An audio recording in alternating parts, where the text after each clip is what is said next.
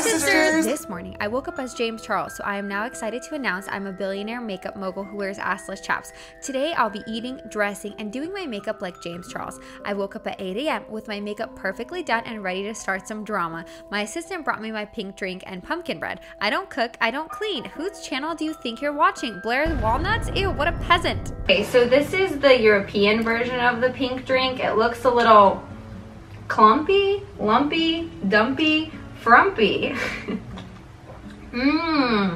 Also, they didn't have pumpkin bread because this is Starbucks EU, but I did find some other fun things I thought would interest you guys, so I'm gonna do a Starbucks haul. At first, your walnut was gonna bake pumpkin bread, but then I realized that James Charles would not waste his time doing that. So instead, I went to Starbucks and I got all the pastries: a brownie, a Belgian waffle with all the bells and whistles, it has all the little crystal pieces in it, and a croissant, a ham and cheese croissant. It's not like regular croissants, it's special. And also, I got this balsamic mozzarella and tomato bagel. I realized why this didn't come to the American market yet.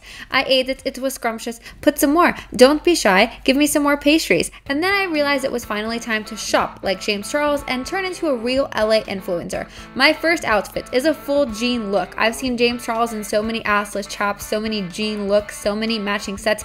I don't know where they get these. I swear to God, I think they're like custom made. I scoured the internet to find outfits like these LA influencers, and this was the closest I can find. Also, I almost nailed sexy, except then I realized I didn't shave my armpits, so don't worry, I'm humble.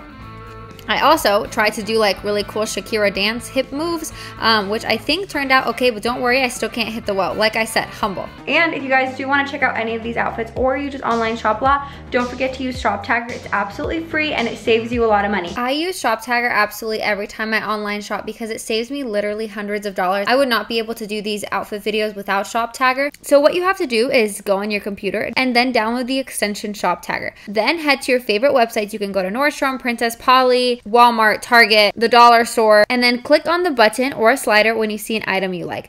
Then once the item goes on sale or there's some kind of discount, you will get an email notification or a push notification on your phone that the item's on sale. You can save multiple items into wish lists and organize them into different categories. My favorite part is that ShopTagger scans the entire web for coupon codes and applies them automatically at checkout, which saves so much money. Finally, ShopTagger has also launched a cashback feature that helps you save money when you shop from selected retail partners like the one I've shown here. If you guys do want to check out ShopTagger, please click the link down below. I'm not sure if this is an ear cuff or a belly button ring or a nipple piercing, but it's cool. I also think I feel like I need a cute little denim bag, but I don't know what shoes to wear with this. I mean, clearly I don't think slippers are like the look. So if anyone has any ideas, and for a more conservative look, like to church with your granny, you can wear these jeans and then like a white top. You know what I'm saying? Like a white, one of those like turtlenecks, a white turtleneck. And like a little blue bag, little blue Prada bag and a little headband. And your grandma's like, oh my gosh, you're so cute. And you're like, Grandma, you don't know what I do in my free time. Let's look sexy on the internet, okay? Okay. If you thought I looked badass in the last outfit, this one I just look wild in. So this is an imitation of his Coachella look with the assless chaps. I felt very angsty in this one, very angry. I kind of look like a Karen though with these little glasses. So I would call this look Gen Z Karen look. But then when I took the glasses off, I thought it looked okay. This outfit just made me angry. I don't know if it was like the faux leather making me sweaty. Also, I try to do that TikTok dance where you shake your butt and my shoulders just shook the whole time. So I would like to call whoever's ever teaching me how to dance because they're not doing a good job. Also, these pants are low-rise pants are back in, and so are chains. So I'm feeling very like cool and mean for some reason. How many times am I going to flip off the camera? Like, can I do anything else except roll my eyes? I think how you dress has a big effect on how you act, and I think there is nothing more personified here than that. Like, when do I ever act like this? Who am I, Tana Mongoose? The next outfit is very much more Blair Walnuts. It is very sweet, airy 70s vibe with a nice little hole right between the breasts. I think you're supposed to have cleavage there, but mine don't touch when I'm not wearing a bra. I don't know about you guys. Let me know how your breasticles are. I really like the material of this top and how it fits and how comfortable it is. For the next outfit, I replicated his like bodycon dress situation with this patchwork dress look. It made me feel like I was in a Machine Gun Kelly music video. I felt like Megan Fox. I felt like cool. I felt like I was in the early 2000s music video and I was like just dancing and vibing and being like a rock star or whatever.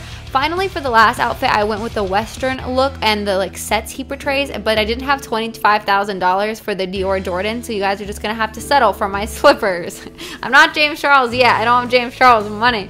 But I thought this outfit was pretty cute. It's pretty similar to the first one. I feel really comfortable in it. These are low-rise jeans, by the way. Who is bringing low-rise jeans back? I'm okay with it for now. At least they're not skinny low-rise jeans. Like, these are more loose fit. I really like them. I think this outfit would go good with a ponytail and belly button piercing, and like, I don't know what shoes though. Like, the shoes are the biggest problem with these outfits. I have no idea. Let me know how you think I did on the dressing like James Charles and like trying to dress like an influencer in LA.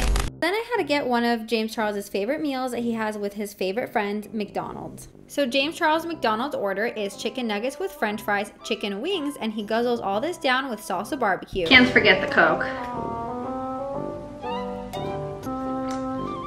McDonald's actually here tastes a lot different. It's not as scrumptious. There's something off about the fries. They're just not as like flavorful. They taste like just potatoes.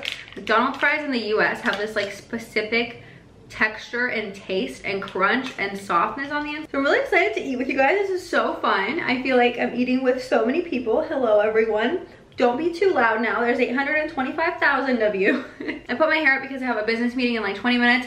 Every time I have a meeting, I have to have my hair up. I'm like Violet Beauregard, but stupider. So I also put my bangs like this. This is me in a meeting. Another cool thing I got that I haven't seen is this McWrap thing.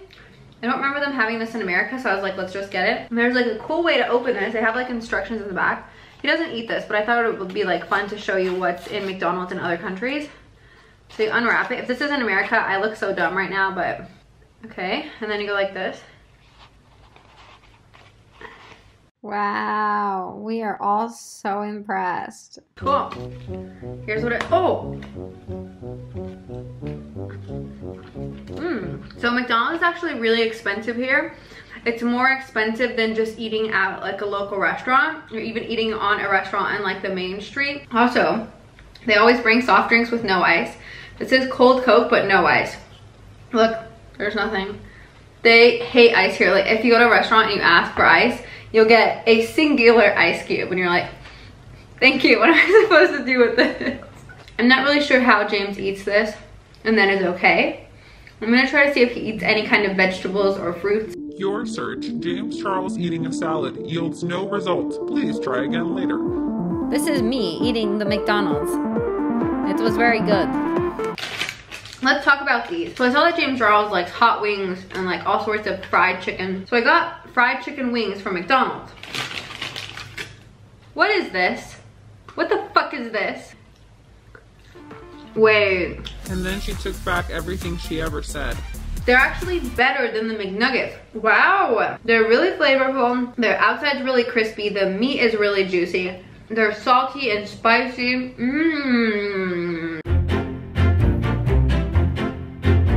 I would never post a James Charles video without doing some James Charles makeup, like some of these looks he's famous for. So I'm trying to do my makeup like Doja Cat, except I started with a heavy amount of sunscreen. Yeah, I'm trying to put on a lot of sunscreen so I can avoid Botox for as long as possible, because as we can see with my previous plastic surgery experiences, for some reason they all happen to go wrong. My lip filler botched, boob job falling off. Like, can someone please explain to me why I have like the worst look with plastic surgery? I don't know why I picked such a difficult look. I just literally, what was the reason? Oh my god, look at this. She's so beautiful. Like, this is never gonna happen for me.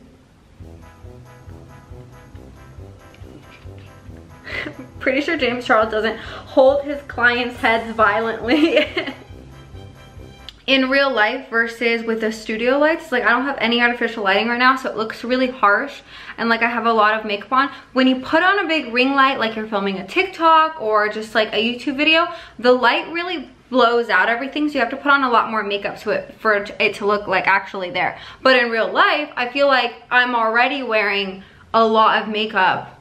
It's the blotchiness for me. But we're gonna keep going because I wanna look like this. Oh my god, this is gonna be a disaster. Like, I can already feel this, like, I need to take a makeup class. When this is all over, like, he went in here with it. Okay, so this is the look so far. I think it's going really good. Thank you. pretend this didn't happen. If you guys don't tell anybody, I won't either. I think the saddest part about all this is that I'm really actually trying. Like, this is pathetic. I deepened the inner corner, and then I did something no person should ever do during a makeup thing. I licked the brush. I licked the brush. I could have stuck it in my cup of water, but I licked the brush. I licked the brush.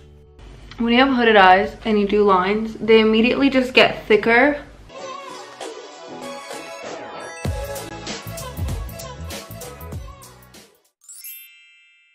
Once upon a time, there was a very pathetic, sad Walnut, and she tried to do her makeup like Doja Cat, and Doja Cat, the dear princess of the world, thought it was the funniest, most pathetic thing she's ever seen, and thus concludes the story as to why Blair Walnuts is not a makeup artist. Okay, so obviously I took pictures with my really good makeup look, better than James's, and obviously to be like James Charles, I have to Facetune the shit out of it. So I'm going to try to Facetune one of my pictures according to his Facetune tutorial. I have like a lot of favorites. I don't know which one to go with.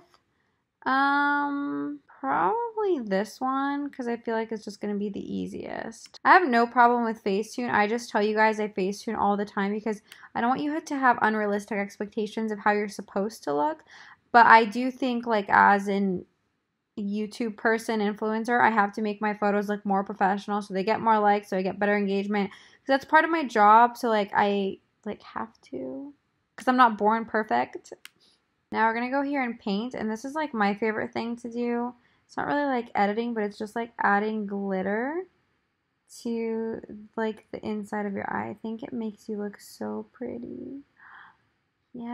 Can you wax your hairs and Facetune too? Like, can I pluck my eyebrows and Facetune? That's what I want to know.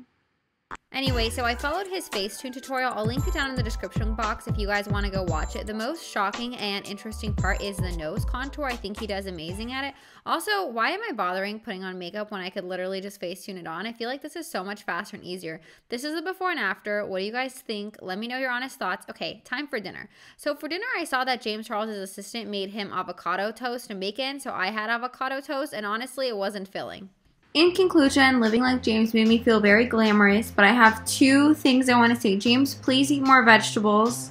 I'm going to be constipated. And two, how do you get your butt so smooth? I just shaved mine and I got zits everywhere. So, okay, bye.